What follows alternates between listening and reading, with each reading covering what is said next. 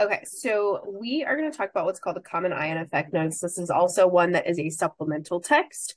But essentially, this is if you don't have a pure substance or you have something else in there that is not just the acid or the base that could affect the pH. So a weak acid in water, we know we get some HA, we get some H plus and some A minus, right? So in water, I get HA, I get H plus, I get A minus. All of those things are floating around in there.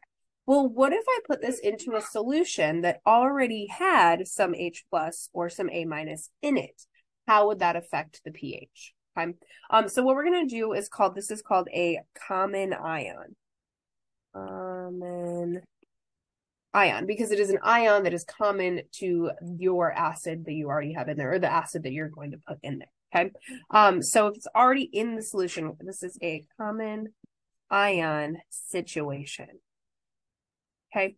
And when you add something in that is part of that ice table, it's actually going to affect it, right? Le Chatelier's principle says if I add something in, it's going to shift to the other side. So if I added either HA or something with H plus or something with A minus, it is going to affect that equilibrium, which is also going to in turn affect pH. So remember Le Chatelier's principle. If I have this, so I have a weak acid in water, this is my equation, right? H3O plus and A minus. If that's what I have in, and then say I added something else in that has one of these things in it, it's going to shift. Okay. So I'm going to put that's going to be our kind of like guiding principle. It will shift. Okay. Now, what we're usually going to see is that if I add HA or I add an acid to something that already has like A minus or H plus in it. So if I already had some in here, these values initially are not going to be 0. May not be 0. Okay, so maybe I already have something in there. So if I add HA in, we'll shift, then it's going to end up shifting to the right, right? So we'll shift this way if HA is added. That's how the pH gets affected, and that is, we're going to have to do a new ice table. Thanks, babe. Okay, so there's not as much because the H3O plus or the A minus were already there. Now we know it's going to shift to the right, but since I already have some stuff here, it's like, oh my God, I hate you so much. Since there's already some stuff in there, it's just not going to shift as much. So we have to take that into account. Now, really, this isn't that complicated. It's just that you also have some stuff already in the I row of your ice table. Okay, so these common ion problems, there's a couple of types of these. Okay, I've got 3 types here that you will see. If I added a strong acid to a weak acid, okay, so we're adding one acid to another, what kind of happens in that ice table? So that could be a problem. I could add a salt that has a conjugate into it, right? If you've got some of the conjugate, that's going to affect the pH. Or maybe I'm going to partially neutralize something. So strong or weak, it's going to end up neutralizing, right? And that's going to affect your pH as well. So these are kind of the 3 types that we are going to see. We're going to talk about the first one here. Okay. If I add HCl, we should know by now that the Cl isn't actually going to affect my pH at all. This is a strong acid, so Cl minus doesn't do anything. But if I put this in, I'm really just adding H plus. So I have H plus in there. I also have a weak acid in there. Okay, so how does that affect the pH? So if I look at my equation, HC2, H3O2 plus water. So this is my weak acid equation. I get H3O plus and C2H3O, O2 minus. Okay, I already had this going on. If I added the strong acid, that means I'm adding this. Okay, right? And if I add some of that in, it's going to shift it to the left. Okay, now if I have a strong acid and a weak acid, strong acid and a weak acid, you should know that, of course, the strong acid is going to dominate because it completely dissociates. The weak acid actually hardly dissociates at all and will hardly affect the pH in comparison. So if I have 2 acids and one of them is strong, all you really have to do is look at the strong acid to determine pH. So the strong acid will determine pH. Okay. Addition of a salt containing the conjugate base. So this is a common ions situation. We've got here, if I have this acetic acid, right? That's a weak acid. And then I have this, well, that's not an acid, but you should notice that this is the conjugate base of HC2H3O2 or acetic acid. So that is going to affect the pH, right? I've got this going on again. I'm just rewriting this equation. Got this weak acid in solution. I'm going to add this guy in, and that is also going to affect the pH. Okay, so we're going to start with some of that in there in this instance. Or I could do a partial neutralization with a strong acid. And instead of adding something in, maybe I am going to take something out. So I'm going to keep using this as my example, right? If I have this in solution, C2H3O2, water, H3O plus, and C2H3O2. And say I add some strong base, so something with OH minus in it, maybe sodium hydroxide. Well, hydroxide isn't actually in this reaction, but we know that hydroxide neutralizes acid. So if I add a base in, it's going to neutralize that acid. Okay, so what's going to happen is it's going to neutralize this, some, or it's going to take some out, okay, and so it's going to shift back the other way. So Le Chatelier's principle comes into play. This is called common ion effects, and essentially what we're going to do is we're going to start with other things in the initial spots, okay, so not just zeros on one side. All right, so I am going to go through multiple examples here. I'll have you do some by yourself. I will have you follow through some with me. Okay, so example number 13, what is the pH of a solution made by adding 10 milliliters of 0.2 molar HCl to 10 milliliters of 0.1 molar HC2H3O2 or acetic acid? So anytime you have a problem, you think about what is in this solution, what affects the pH? Well, I have hydrochloric acid, strong acid. I have acetic acid, weak acid, strong acid. Now, I told you before, this is really the only one that's going to affect the pH. Now, if you want to do an isotable to double check that, we'll do that just to kind of prove it to you, okay? So what I'm going to do is I'm just going to focus on the HCl. That's the only one that's really going to affect the pH. Since I'm just going to focus on the hydrochloric acid, I want to find out how much H plus is in there. Now, I need to do this because the H plus is the only thing that affects the pH, but I can't just take the negative log of 0.2 because I actually have 20 milliliters total once I add these together instead of just 10. So what I'm going to do is first I'm going to do 0.010 times 0.20 to tell me I have 0.002 moles of H plus. Okay, all together now after these have been added together, I actually have a 0.020 liter solution, which gives me a concentration of 0.10 molar H plus. Okay, so I take the negative log of that, pH ends up being 1. Okay, very acidic. Now, I'm going to show you, kind of prove it to you, that you really only need to focus on the strong acid. So if I have acetic acid in here, and then I'm going to put something into my initial indicate that I already have H plus in there. All right, so HC2H3O2. I'm just going to do it this way for now, H plus, because remember, we don't actually care about the water. Okay, like this, I got my I, my C, and my E. So initially, I have 0.10 molar of this. I have 0.10 molar of this. Oh, no, this one should be 0.05. Okay, so the reason I wrote 0.10, that one should be 0.05, is because, again, these are being diluted, right? I have 20 milliliters total. So I really just did a quick M1 V1 equals M2 V2 in my head. I do essentially divide it by 2, divide the concentration by 2. So instead of being 0.2 molar HCl, I have 0.1. Instead of being 0.1 molar acetic acid, I have 0.05. All right. Ask me if you have a question about that. Now, I didn't have any of that in there to begin with. Okay, so I just put in what I added. Now, if you're like, I don't know which way this is going to shift, well, of course, it has to shift to the left because you can't end up with a negative concentration of anything. So if you have a 0 somewhere, it has to shift that way. So that means I'm going to make products. So it's going to be just like usual, minus x plus x plus x, 0.05 minus x, 0.10 plus x, and x. Okay, now this is the Ka equation for acetic acid. So Ka for acetic acid, I look it up, it's 1.8 times 10 to the negative fifth. I'm going to set up my ice table. So product, so this one's going to be 0.10 plus x times x over 0.05 minus x. Yes, you can drop the minus x and that plus x. All right, go ahead and solve for x. You're going to get that x is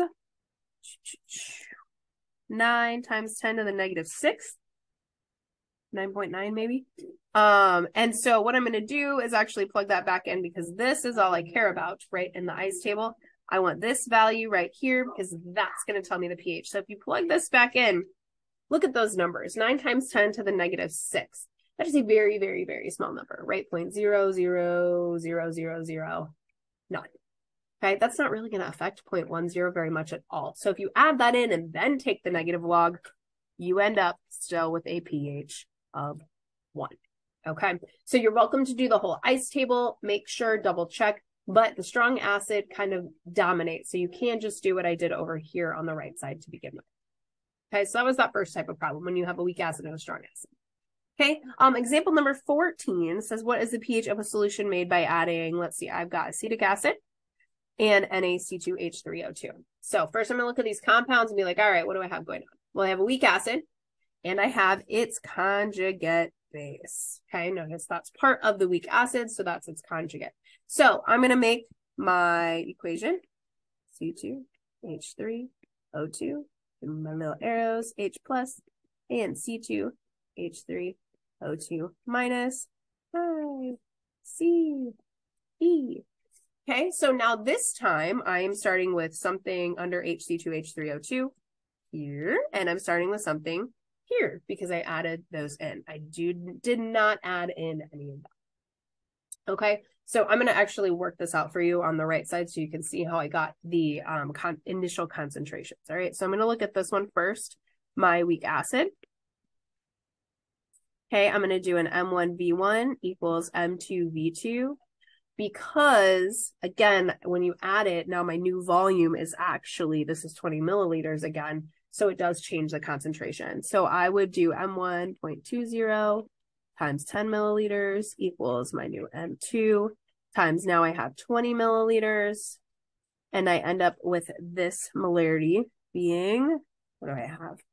0.10, or essentially half of what it started with. Okay, I would do the same thing. So this one goes, this number that I just calculated goes here.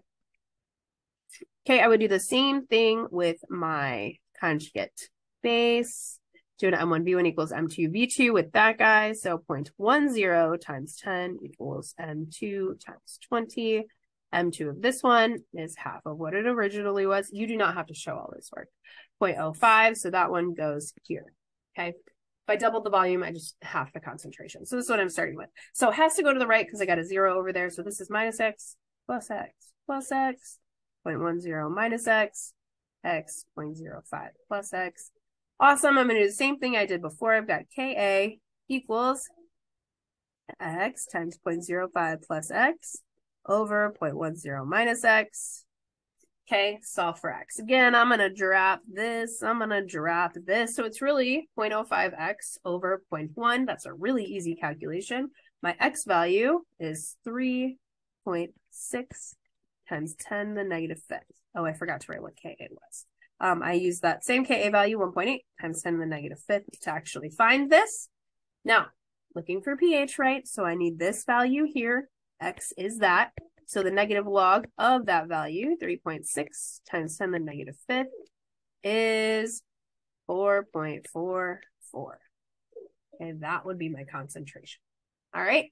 So if you're getting to the end and you're like, does my answer make sense? Always ask yourself this question, right? It is acidic, okay? I have an acid and its conjugate base, and I do have more acid than base, right? I had 0.2 molar acetic acid. I had 0.1 molar of the conjugate base. So it should still be acidic, which it is. So that answer does make sense. It's not as acidic as it would be if it was just acetic acid, okay? So 4.44 is a little bit higher of an acidic pH. So make sure your answer makes sense. If you have questions on where any of those came from, please let me know.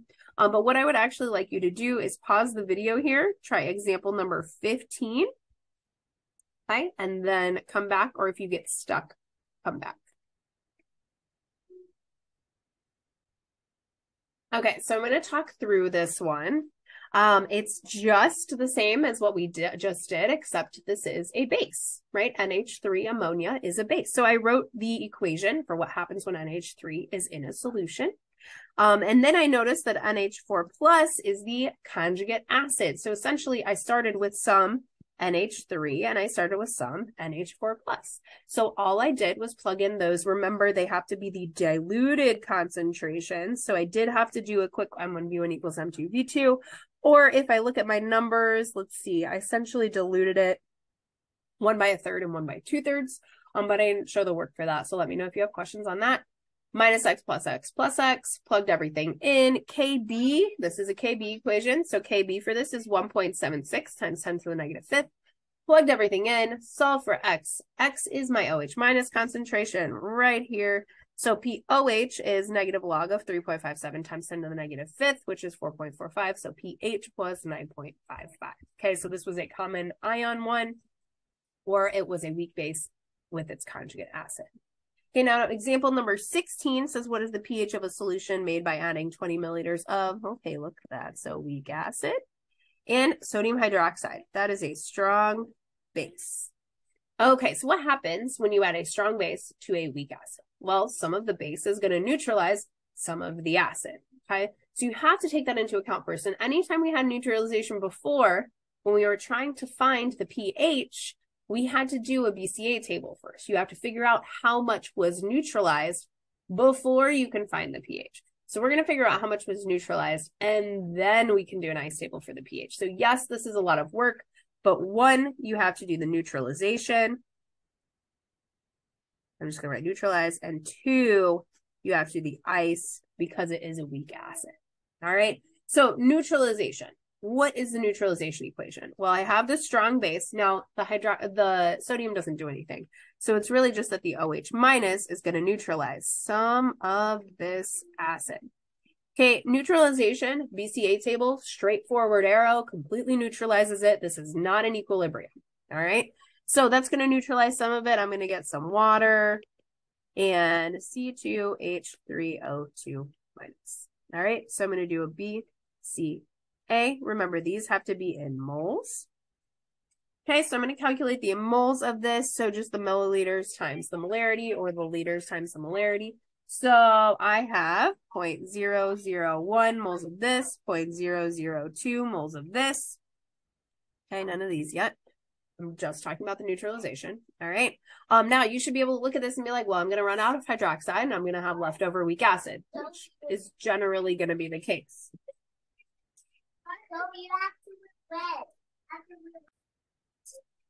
Okay, so I know how much is going to be left over. It's really going to be 0.001 of HC2H3O2, but I'm going to do the whole table just in case you can't tell. Okay, so minus x plus x plus x. So this is 0.001 minus x, 0.002 minus x, and x. Oh, we don't care about one. Okay, so I should look at this and be like, well, this one's going to run out. Okay, so that one's 0, which means x is 0.001. So I can plug that in right there and get that I have 0.001 left over. Now I also have 0.001 over here. That's why it's a good idea to make the whole table, because now I have this many moles of acid. I have this many moles of the conjugate base, and I have to put both of those values into my ice table. Okay, so first we neutralize with a BCA. Then we ice with whatever's in there. So I have that acid in there, HC2, H3O2. Okay, I'm writing my Ka equation. C2, H3O2 minus. Now, remember, this has to be in molarity. Okay, so I can't just copy those 0.01s down. I do have to find out their molarities. So I'm going to put each of those over however many total volume I have, which is 30 milliliters. So I didn't even calculate it out. I'm just going to put 0.001 over 0.03. This one is 0.001 over 0.03, and I have none of this. Okay, minus x plus x plus x, 0.033 minus x, x 0.033 plus x. Okay, I do have, this is a Ka reaction, right? So I have the Ka value for this acid, which is 1.8 times 10 to the negative fifth. So that's going to be x times 0.033 plus x over 0.033 minus x. Let's go ahead and drop that x or plug this into your calculator. Simple algebra then gives you x is not a number that I wrote down, but then I plugged it in. That is this value. So then I can find that the pH was 4.74. Okay, does this answer make sense? Well, if I look at the questions above, we had 4.44 when I had a weak acid with its conjugate base. Well, if I neutralized some of it, we would think that it wouldn't be as acidic. Well, it's not. I got 4.74 for my pH, and that makes sense.